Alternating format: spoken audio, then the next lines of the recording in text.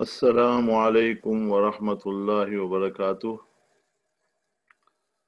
Bismillahir Rahmanir Rahim. Alhamdulillah. Alhamdulillahi Rabbil Alameen. Wa salatu wa salamu ala Sayyidil Mursaleen. Wa ala alihi wa ashabihi ajma'in. Amma ba'du.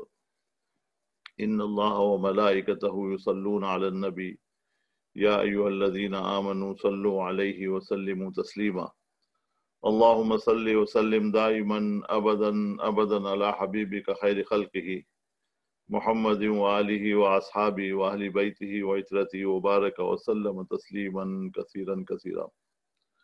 Respected brothers and sisters and all the community members and my dearest children, I would like to welcome everyone to Alhamdulillah lesson number 25. We have, mashallah, reached a quarter century today. Lesson number 25 in the weekly series of Seerah Nabi sallallahu alayhi wasallam. Alhamdulillah, so far we have covered all the aspects of the life of Rasulullah sallallahu alaihi wasallam, all the way up to where he started his mission as a prophet. And this is where the tough circumstances started coming in front of him. It seems that as soon as he started, after the second revelation, Ya ayyuhal muddathir, qum fa'anzir wa rabbaka fakabbir, where Allah Ta'ala is requesting Rasulullah sallallahu alaihi wasallam to get up and start giving the glad tidings, talking about the greatness of Allah Ta'ala, and also warn them of the consequences of disobedience. So when he started this is when he was confronted with the toughest part of his life. In fact, although he was accepted, as we have learned, as Al-Emaan, he was a well-respected, honorable, honest, trustworthy person in the Quraysh, and obviously he belonged to the most noblest of all the tribes of Quraysh. But still, when he started the mission of talking towards Allah Ta'ala, and ulama, they say that this is the important thing to note, that when a person will sincerely start making the effort for Deen and Islam, then he will definitely be confronted with the obstacles and difficult time. And one should not be afraid of that, because that is the actual sunnah of all the previous prophets. We find that whenever they started, then the first opposition was from the family, and then others came in. But we find that in the beginning, the people who were coming into the fold of Islam, they were the slaves and low-class people who were mostly working for these big leaders, the Kuffar and Mushrikeen, Abu Jahl, Abu Lahab, and their families. They used to have the slaves, and they started coming into the fold of Islam. And if we look at the history, we find how the Kuffar and Mushrikeen, they confronted Rasulullah sallallahu alaihi wasallam in different ways. Right?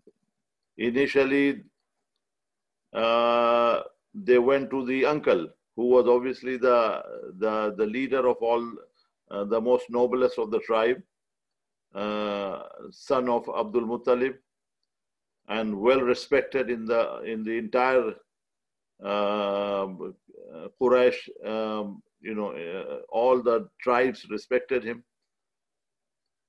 But when nothing happened with that, Then they, as I mentioned in my last lesson, they selected a person, Utbah Abul Walid, Utbah bin Rabia, and he was a very learned and educated person. And they asked him that you should go and talk to him. And he said, just leave it to me.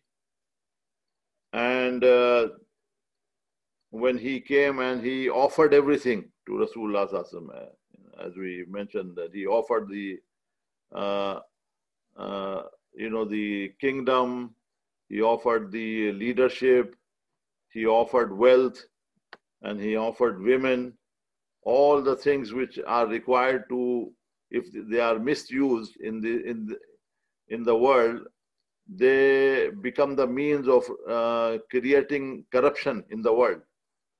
So he offered all of them, and he said, look, we can give you, we are ready to make you our leader. We are ready to hand over Makkah to you, but you have to leave calling towards one Allah, because that was something which was hurting them the most. Something which was against the religion of their forefathers. And this is what Abu Jahl said, that we are ready to accept 10 kalimats which you are telling us, which will make us the leaders in Arab and Ajam. But when they heard the La ilaha illallah, this oneness of Allah Ta'ala, that was something which they could not understand or accept. So that the oneness of Allah Ta'ala, because they were worshipping so many idols. And from centuries, from their forefathers, it was continuing, so they were not ready to accept that. So that also did not work. Utbah went back when Rasulullah Sallallahu Alaihi Wasallam, we learned in the last lesson number 24, that when Utbah offered everything, Rasulullah Sallallahu Alaihi Wasallam kept quiet and did not reply. And it gives us the rule that when you are confronted with trick questions and questions where it's difficult to answer, the best option is to remain silent. So Rasulullah Sallallahu Alaihi Wasallam remained silent, and when he had finished, then he started reading Surah Fussilat, Surah Hamim Sizda. Right? Hamim Tanzilum min ar-Rahman ar-Rahim Kitabun Fussilat Ayatuhu Qur'anan Arabiyyan li qawmi ya'lamun. And this surah is, we should try and read and try to understand. This shows the qudrat of Allah Ta'ala. And of course, coming from the mouth of Rasulullah Sallallahu Alaihi Wasallam, so you can imagine the impact, which, Utbah was stunned to hear the Quran, the tilawat of the Quran. And, it was something which was beyond him. He had not heard before. And he actually, the people were waiting for him, these big leaders, Abu Jahl, Utbah, Abu Lahab, they were all waiting. And they said that, there's something wrong when he's coming back. They see him. And he went back to them and he said to them, Ati'uni al-yawm wa'asuni fima ba'da. That today, listen to me. And you can do whatever you like afterward. Listen to me. Leave this person alone. Right? And because what he is saying, I could not understand anything. Right? And Abu Jahl, he taunted him, and he said, you are such an educated person and learned man, and someone was speaking to you in Arabic, and yet you say you did not understand him? So he said that what he read, I've heard the kalam of shu'ara, and I've heard the kalam of kahanat and sihr, the fortune tellers and magicians and enchanters. But this kalam which he is reading, it is something beyond that. So this incident fell flat on the faces of the disbelievers and mushrikeen. And then they said, well, what is the next step for us? What should we do? And meanwhile, so then they started creating problems and punishing the Muslims who were coming into the fold of Islam. And we learned also that, how they started creating problems for, like Hazrat Bilal, he was dragged through the streets. Hazrat Khabbab bin Arat, he was actually put on burning charcoals. And the first shahadat, Hazrat Sumayya radiallahu anha, how she was ripped apart in between two camels. So all these things they started doing. And when the atrocities increased so much, and some of the Sahaba, they just couldn't take it. They came to Rasulullah sallallahu alaihi wasallam, and Rasulullah sallallahu alaihi wasallam, he gave them permission to make the first hijrat in Islam, and that was to Abyssinia, Habasha, where they had heard that the king of Abyssinia, whose name was Najashi, he was a very kind-hearted and just ruler. And so Rasulullah sallallahu alaihi wasallam gave permission. And initially the hijrat started by the son-in-law, Hazrat Usman bin Affan radiallahu ta'ala an. He and his wife, obviously the daughter of Rasulullah sallallahu alaihi wasallam, Bibi Ruqayya, she actually joined Hazrat Usman radiallahu ta'ala an. And initially the first batch of about 12 people, 12, 13 people, they started the migration. And we also learned that Abu Bakr radiallahu ta'ala an, who was unable to face, this punishment which was given to the Muslims as they were coming into the fold of Islam, he requested Rasulullah sallallahu alaihi wasallam also to migrate. And Rasulullah sallallahu alaihi wasallam gave him permission, but some of the tribal leaders, they said, no, you cannot leave us. No, we need you. You are a noble person, you are an honest person, and you are well respected. We can't afford to lose you from our society. So he was brought back. And this situation now, some Sahaba slowly migrating to Abyssinia, but the punishment and tough circumstances increasing day by day, and the kuffar and mushrikeen, they're making plans after plans. If you look at it, I mean, we find that they started punishing, and then they started taunting Rasulullah sallallahu alaihi wasallam. They did everything basically to somehow or other that he should leave talking towards one Allah Ta'ala. And in the situation, when this thing increased so much, we find that Hazrat Umar, who was not a Muslim, and he was one of the very brave and courageous people of the Quraysh, he decided to end it all. And he said, well, enough is enough. He prepared himself, he took the sword, and he said, Na'udhu billah, that I'm going to go and finish it from the source. Right? So I'm going to go and kill Rasulullah sallallahu alaihi wasallam. Na'udhu billah. So, and he left, and on the way, he was informed that, you should look at your house first. And he was a bit surprised to hear that. And he was told that your sister had already accepted Islam. Right? So he returned back to his sister's house, and there, when he arrived, he heard the words of the Quran.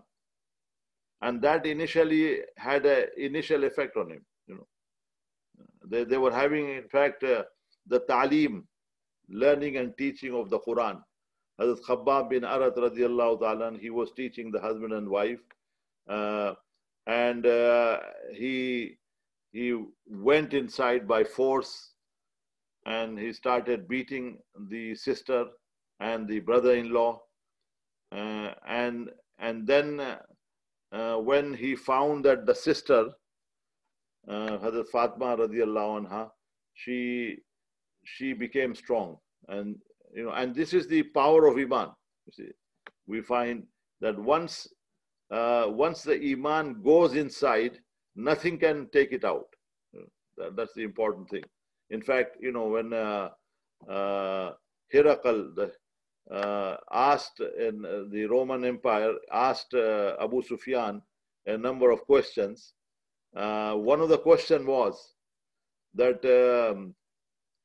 once they accept Islam, do they revert back? He said no. That once they accept it, they never leave the Islam, no matter how much tough circumstances they face. So he said that is a sign of prophethood also. That when they bring the message, and it is the message of truth, once it is in, nothing can take it out. Right? So, Hazrat Umar radiallahu ta'ala, when he heard the sister that she is so adamant, and she said, look, you can do whatever you like. We are not going to leave our Islam now. So he then turned and he said, so the environment of Talim, one thing which is worth noting here, that there was an environment of Talim. Whenever there is an environment of Talim, that has an effect, because this is words of Quran and Hadith you are reading. So an environment is created of goodness around. In Hadith also, in fact, it is mentioned that when a person reads the words of Quran and Hadith, then the angels, they start surrounding that area, where this talim is going on. So and the angels, we know that the angels, la ya'sun Allah ma amarahum wa yaf'aluna ma yu'marun. Allah Ta'ala has made the angels from light, and they are innocent and obedient. So an environment where the angels encircle the halqa of talim, where imagine that it has been encircled by people who are obedient and who are innocent. So obviously, when you will be in the environment of people who are obedient and innocent, that will have an effect on you. Everything has an effect. The surrounding and the environment has an effect on a person.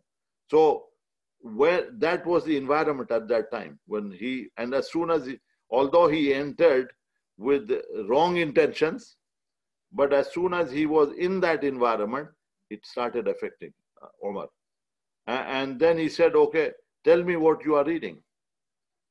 Show me. So they said, well, you are unclean. No one can touch Quran. So they said, okay. So he's, unless you take a ghusl. And some riwayat mentioned that he took a ghusl in the sister's house. In some riwayat it's mentioned that they read out they read the ayat of Surah Taha, Innani ana Allah, la ilaha illa ana fa'budni. Allah Ta'ala is saying, I am Allah. Allah Ta'ala is claiming that I am Allah, you should worship me. You should not worship anyone else except me. You should do my obedience. Fa'budni. Aqim wa aqim as-salata li dhikri. So this, when these words hit him, and this is the beauty of the Quran. Subhanallah. The Quran, when it is read, it's mesmerize you. It is actually something which has because it is the Kalamullah, the Kalam of Allah Ta'ala. So when he heard this, he immediately turned and he said, okay, take me to the Prophet Sallallahu Alaihi Wasallam.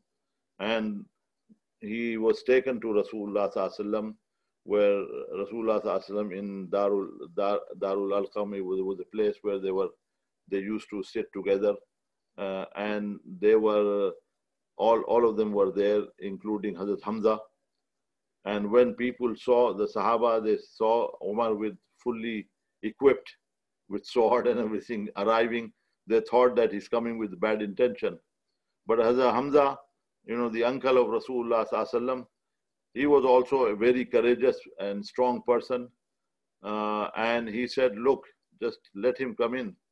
If he is coming with the wrong intention, then we don't have to worry. And I will kill him with his own sword. So, but obviously, Omar was already changed. The Quran and this environment and the sacrifice of the sister had already changed him.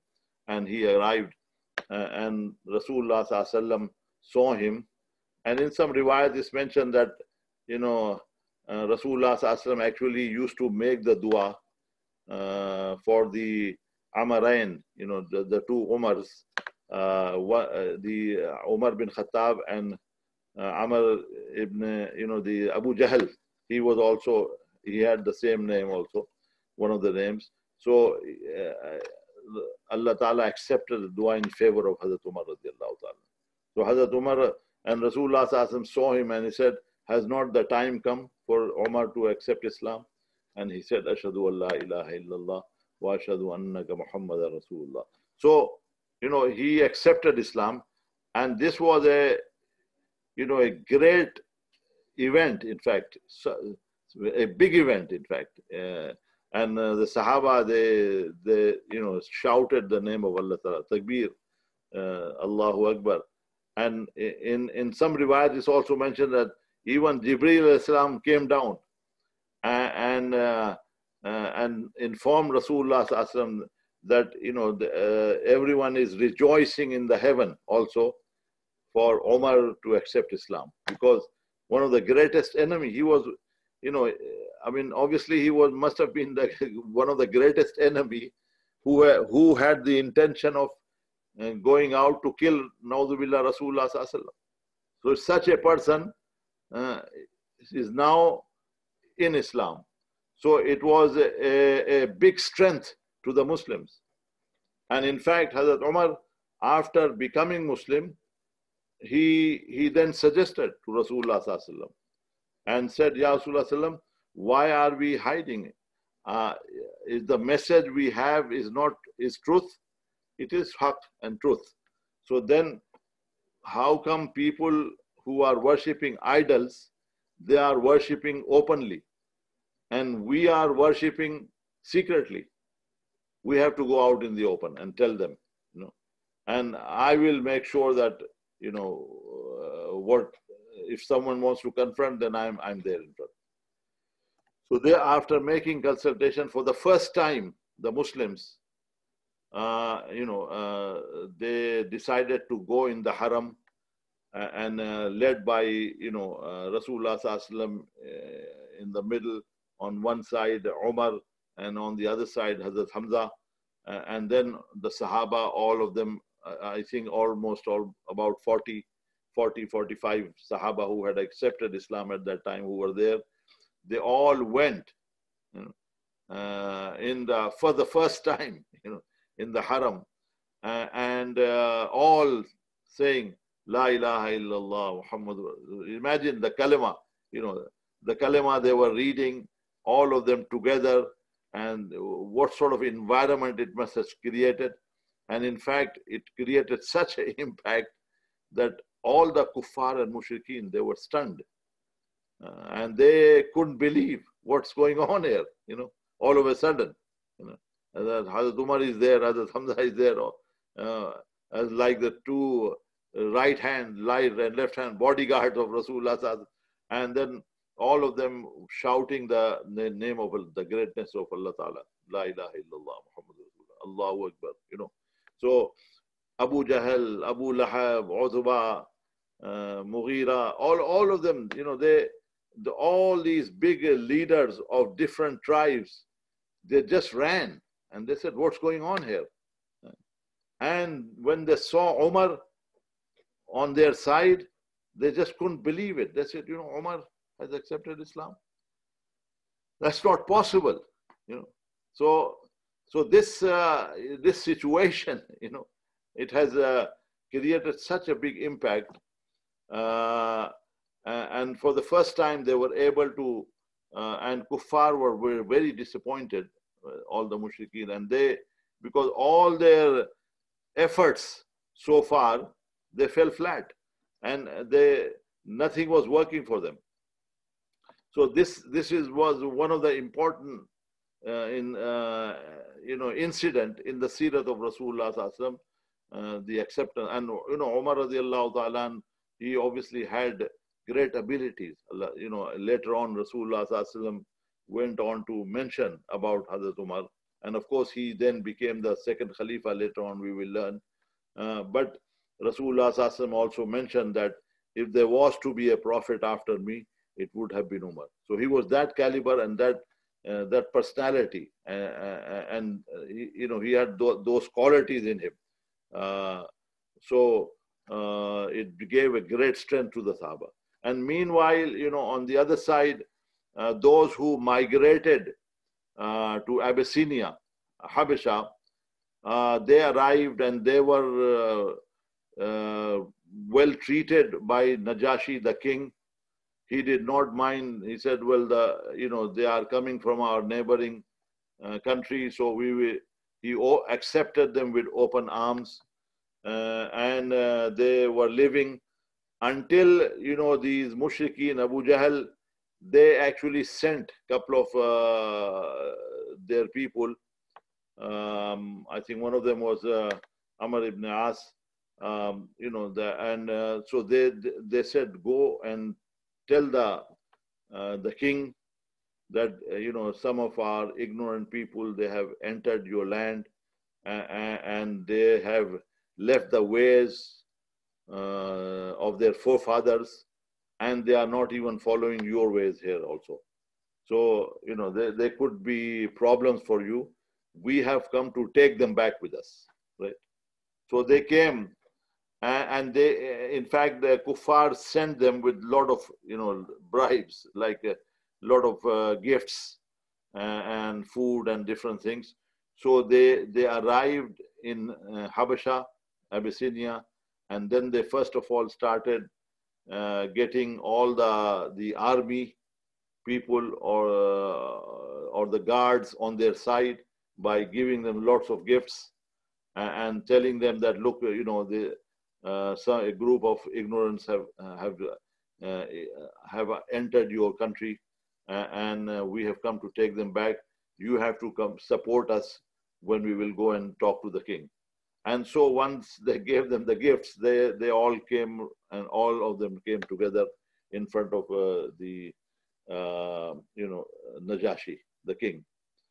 And then Amr bin As, you know, these two people, they said that, oh, your highness, we have come to inform you that some ignorant people from our tribes, they have entered your land, and they have left the ways of their forefathers, and now they are not even following your ways, and we think that they will create problems for you.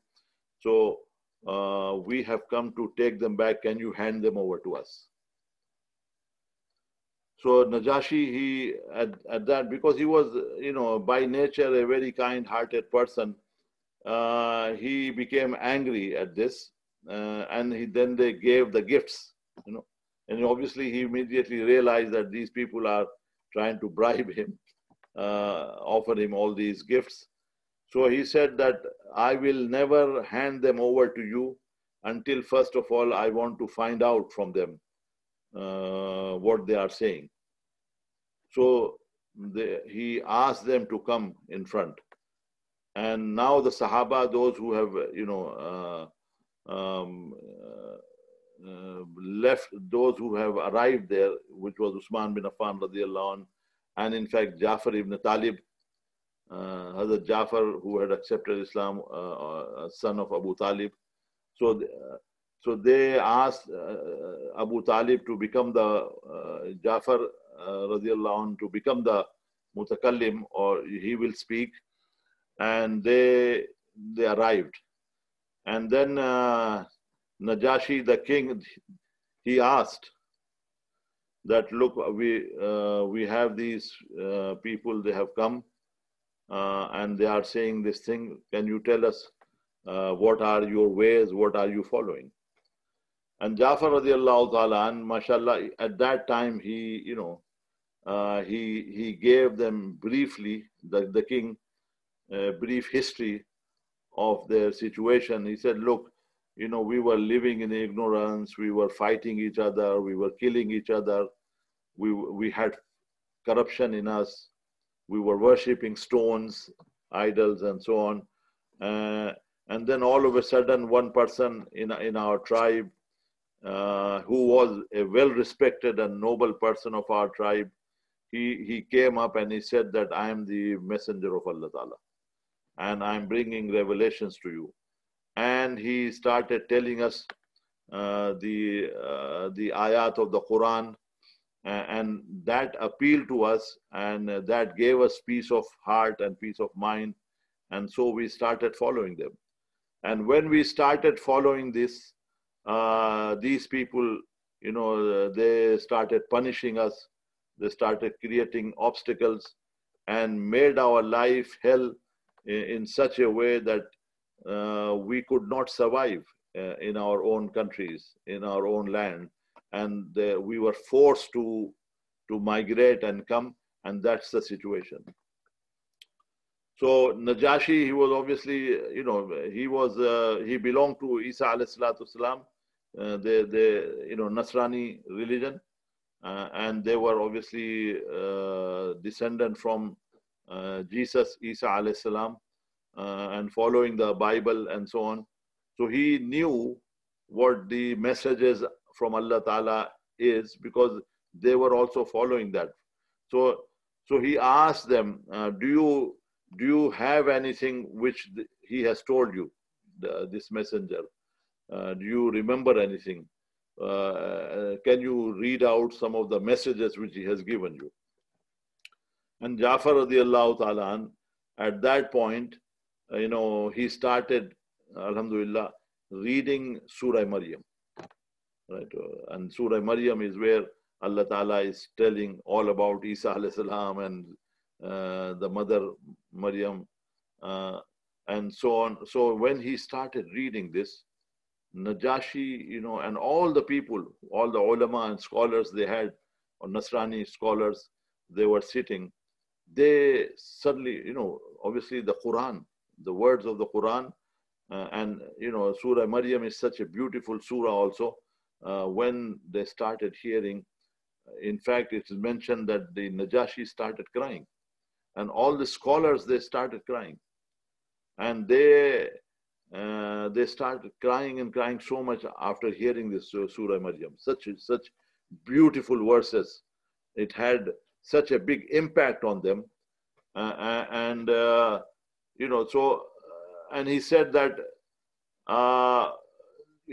and then obviously telling them also about Isa alayhi salatu salam, that he was a slave of Allah Ta'ala, and Allah Ta'ala in the Quran is saying that he's the slave of Allah Ta'ala, he's the ruh, and he's the kalima. These three things have been mentioned in the Quran about Isa alayhi salatu salam. So he read out those ayat, and Najashi accepted and said, whatever I have heard from your Quran about Isa alayhi salam and the mother is absolutely correct and true. So when he said that, some of the scholars, Nasrani scholars, obviously because they believed Isa alayhi salam to be the son of God, right? So they said, they became a bit angry on the king when he said, and he said that, I accept what you are reading. And he told the army and the soldiers and guards that collect all the gifts which these people have brought, give it back to them, and tell them to get out of our land.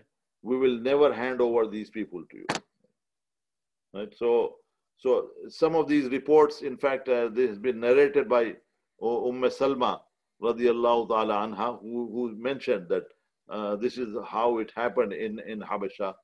And so they were kicked out, disgraced, in fact, and they went back.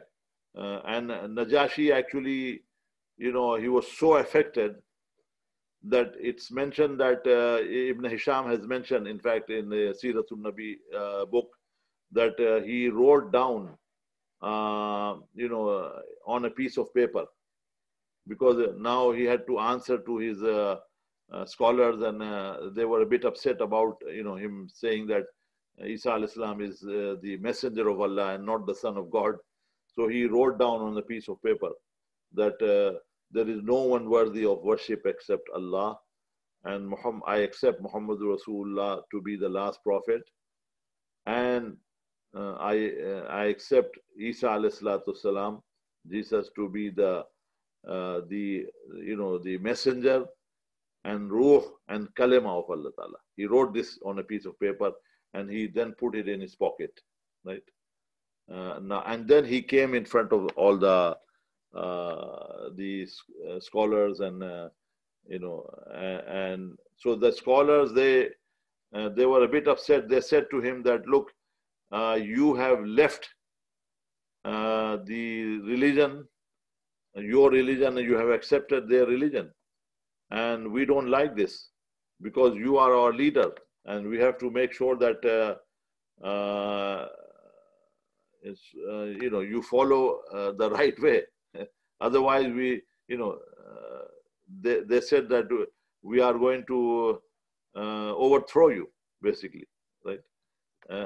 And so Najashi, he was very, full of hikmah and basirat. He was a very wise king. He asked them, okay, tell me, what do you propose? What should we be worshipping? What we should be following? So they said, we follow the God and the Son and the Holy Ghost, the Trinity. They said that Jesus is the Son of God. So when they all said that, Najashi very cleverly, he put his hand on the piece of paper where he had put in his pocket, and he said to in front of all of them, that whatever is here, whatever has been said here, whatever is here, I accept that 100%. And he was relating it to the piece of paper which he had written in his pocket, and they understood it to be what they had just mentioned, that he is accepting that. So they all became very happy, and they accepted him back as the king, and he ruled over. And so this is how in Abyssinia and Habasha, the Muslims, in fact, more and more started coming. In the riwayat, it's mentioned that almost, I think, probably around 80 or 85, 83 people altogether, they actually migrated to Abyssinia. And this is how, basically, so this is also a very important aspect of the Seerah, the first hijrat, in fact, in Islam, which took place. And in some riwayat, it's mentioned, Hazrat Aisha radiallahu ta'ala anha, in fact, mentions that when Najashi actually died, because he had accepted Islam, nur and light was seen on the grave of Najashi. So because he had accepted Islam, but he kept it hidden from the people, and inshallah more will be mentioned about this. So this is, in fact, the time is up, where we have to, inshallah, continue next week. So, Umar radiallahu ta'ala in Makkah has given strength to the Sahaba and Rasulullah sallallahu alaihi wasallam, and here Najashi has helped but still tough times are coming towards the Sahaba and Rasulullah sallallahu alaihi wasallam. The first 13 years we find of Meccan life, this was, full of difficulties and sacrifices which the Sahaba and Rasulullah Sallallahu Alaihi Wasallam had to give several attempts on his to assassinate him. His daughters and his family was mistreated, and of course all the Sahaba they went through very hard time. Inshallah, may Allah Taala give us the ability to inshallah. We are lucky, Alhamdulillah, that we are not facing any tough times and difficulty. So it is very important for us to adhere to the sunnat way of Rasulullah Sallallahu Alaihi Wasallam. Wa akhiru da'ana alhamdulillahi rabbil alamin. Subhanallahi wa bihamdihi, subhanakallahumma wa bihamdika, nashhadu an la ilaha illa anta, nastaghfiruka wa natubu ilayk, nastaghfiruka wa natubu ilayk, nastaghfiruka wa natubu ilayk. Subhana rabbika rabbil izzati amma yasifun, wa salamun ala al-mursaleen, walhamdulillahi rabbil alamin. Jazakallah. Assalamu alaikum.